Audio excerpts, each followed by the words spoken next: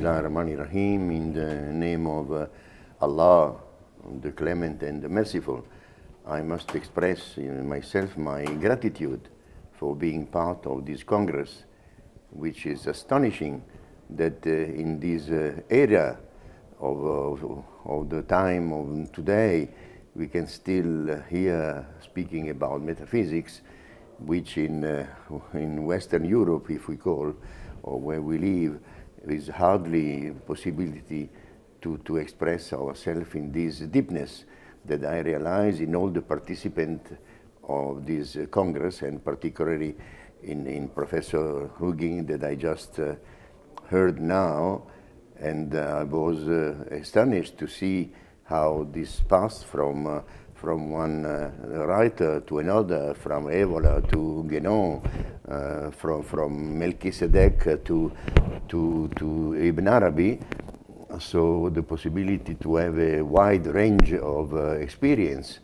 and we are happy to realize, as has been said here, that we've been called the dissident from the modern world, have a chance to express ourselves in a country astonishing from the roots in the tradition, which give us a great example to bring back to Italy eventually, in order to remove the apathy of people nowadays and give the possibility that there is still a chance, even between European, of course, because Russia is part of Europe, to establish a renewal and a reawaken of what is the deepest merit and the deepest significance of our being here as a traditional representative of the last revelation as Islam. Now, as you ask me, how come that we came eventually to Islam, I like to answer to express the fact that we went through, when we were 20 years of age, the lecture and books from Evola to Guénon, and we had the chance to meet at least Julius Evola only twice, but once in his room and once in the university when he was already very sick.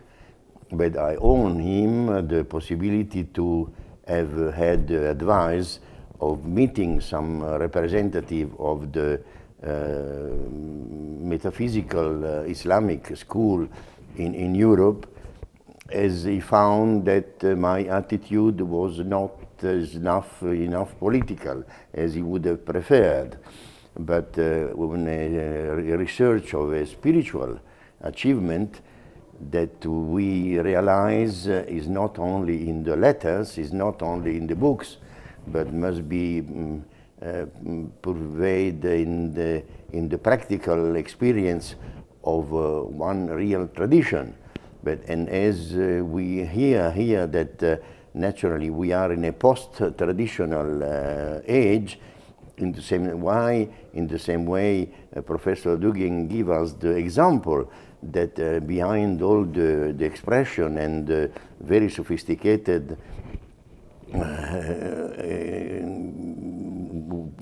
speech that we heard, there is a necessity eventually to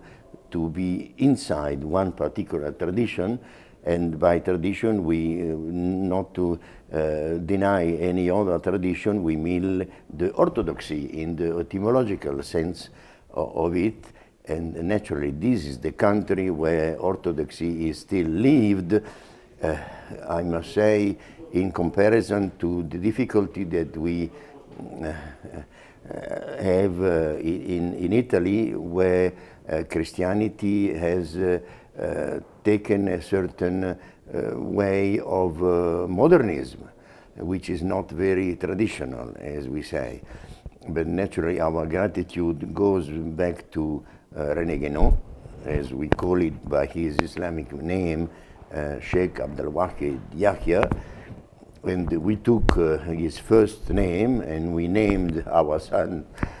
by his second name, with the hope that the presence, even in Italy, even a difficulty that we can face,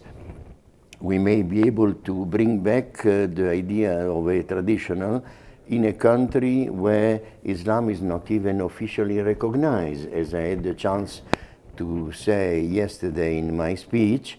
and with the astonishment of the people, because people know in a country where you live that Islam is recognized. They are Islamic Russian people, and they have mosques, while we are hardly the occasion and the possibility to build, as we are trying to do, the second official mosque in Milan, where we live, as the only official mosque up to now is only the one in Rome, due probably by some political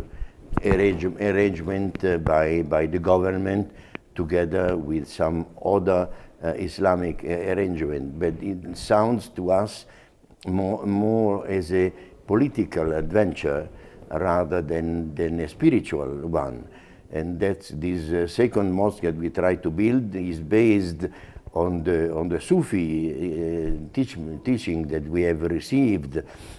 from the Shaykh Abd Al Wahid in the first place, and eventually from some saint that we have the chance to meet in the Far East,